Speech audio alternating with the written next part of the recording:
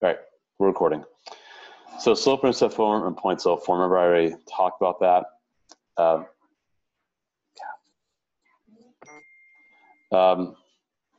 So slope-intercept form is y equals mx plus v. We should know this. Point slope form, y minus y1 equals m times x minus x1. If you look at example 1, I mean, find the slope. It's pretty easy. Take difference in the y values, difference in the x values. 2 minus -4 or 5 minus -4, easy. And if you want to write that in point slope form, use 2/3 of your slope and use either 5/2 or -4, your choice for x1, y1. So you could write it a couple ways. It could be y minus 2 equals 2/3 x minus 5 as you see in print there. Or it could be y plus 4. If you do y minus -4, it's y plus 4 equals 2/3 x plus 4. Same thing. Reason why is that when you rewrite it in slope-intercept form, you'll get the same result either way. So if you did it this way, right here,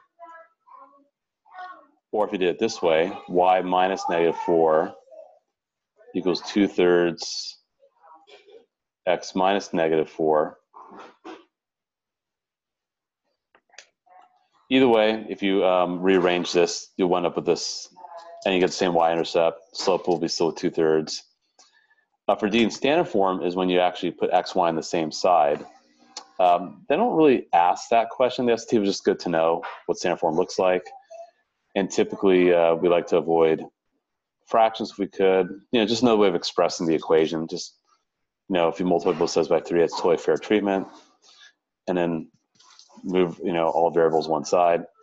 Find the x-intercepts when you plug in 0 for y, solve for x.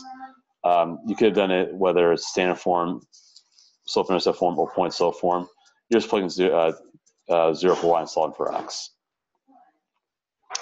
So looks like there are 5 questions here. I'll do 4 and 5 with you guys, and then 1, 2, 3, which I'll deal with this graph here. I'll just let you guys do in your breakout rooms.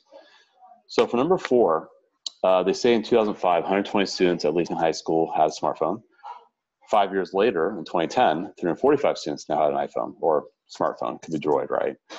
Which of font best describes annual rate of change? When rate of change is slope.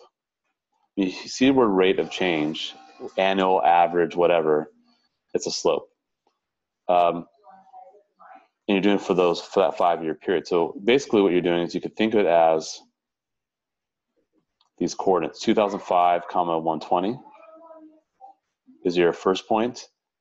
2010, 345 is your other point. So you just subtract the y's. So what you do is you're deliberately converting the information in this problem to x and y coordinates, something that you guys are very familiar with. You just have to just realize that's all you're doing. And it's pretty straightforward at that point. Once you kind of draw that, make that connection there. So that's a 120, by the way. Messy handwriting, sorry about that. So that's 225 over 5. Oh, yikes. 225 over 5, which is 45. So it's increased by 45 per year. That's all. For 5, they want you to write the equation when it passes through that. So these are all in standard form. So I'll first do this, y equals, or I could probably do this, y minus -1 equals -2 x minus 4. So I start at point slope form, y plus 1 equals -2x plus 8, 2x plus y on this side, 7 on the other side. There we go. So I move all the variables one side, all the constants to the other side, combine like terms if you could, clean it up. So those are, I think, are gimmies. Number 4, not a hard one, might be close to the middle. 5, I think, would be pretty straightforward. You can see them, though, and those are free points. You really don't want to miss those. So you have a chance to practice the same skills for 1, 2, and 3 over here. Any questions before I clear the screen? Nope. Okay, clear. And then for 3, 4, parallel and perpendicular lines, remember, parallel lines don't touch. They have the same slope.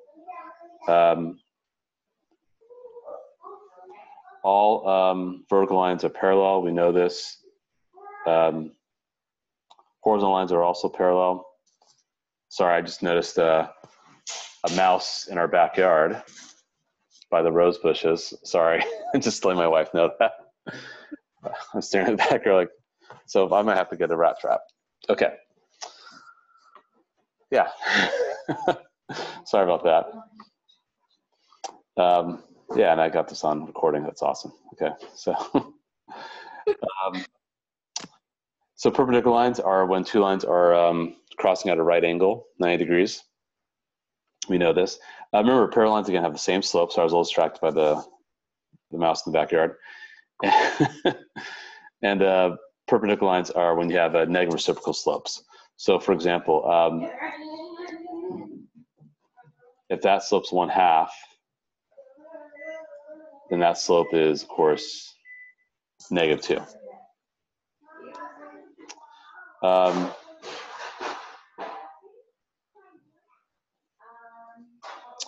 So write the equation line that passes to a point 1, 2 that are parallel and perpendicular. So it would help to actually write this in slope-intercept form. So you just kind of move things around a little bit, pretty easy to do. The slope is 3. So parallel lines obviously will have the same slope, so you just use the same slope there, and you're using 1, 2 as your coordinates. That's written in point slope form. Perpendicular, you're going to do -1/3, obviously. Still use 1, 2 because we're passing that point. So there you go. So again, if you're asked to write something that's parallel to a particular line, and the line's given to you in standard form, rewrite it in slope-intercept form, get the slope, and then use the point that you're supposed to pass through, and you can use point-slope form in that sense. So I'll do probably 4 and 6, let's say.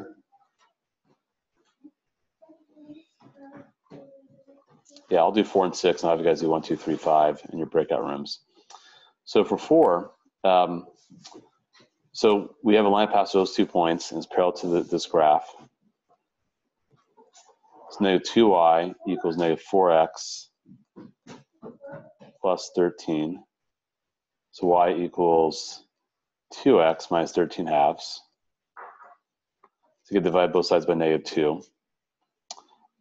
So since you want to be parallel, you want the same slope. And then I just set up the slope formula, b minus 2 over 5 minus -1 equals 2. So b minus 2 over 6 equals 2.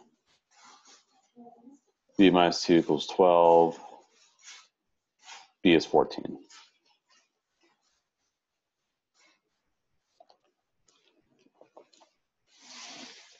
But you really need to make sure that you're isolating y in the equation so you can get the slope. And in parallel, of course, use the same slope. And then use the coordinates, change y or change in x to solve for the unknown coordinate, which is the y coordinate of the second point there. Or they labeled as b, right? So b is 14 for that one. 6, they want the value of a. So we'll need to find the slope of line t, which is, again, change y or change in x, 1 minus -3 over 2 minus -4. So positive, positive, positive, positive, 4/6 or 2/3. But guess what? The slope of L is flipped, -3 over 2. So you do 4 minus -2 over -1 minus a.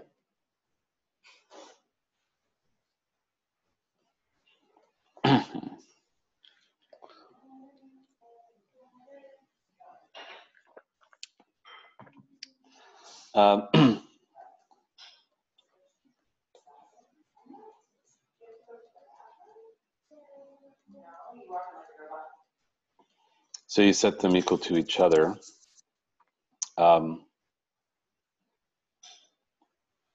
We did obviously, but you can just keep going here. To get 12 equals 3, come on. 3 plus 3a, because you do -3 times -1 times -a. 3a equals 9, a equals 3.